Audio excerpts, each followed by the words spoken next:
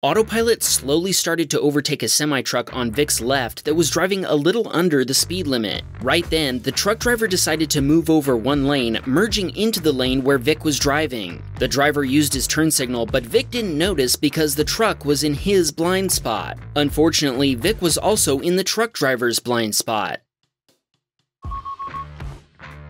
The truck hit his Tesla, and Vic says Autopilot didn't react to avoid the collision, but Autopilot did sound an alarm when the impact occurred, which alerted him to quickly take over and save the car from spinning out. Vic showed his Teslacam footage to the state trooper that responded to the accident, proving that Vic had been in his own lane the entire time and that the truck had crashed into him. The truck driver was found to be at fault and received a citation. The repair estimate for the Tesla was $9,800 US. Luckily, the Teslacam footage made the insurance process simple. Vic has been told it'll take up to a month to receive replacement parts due to supply shortages.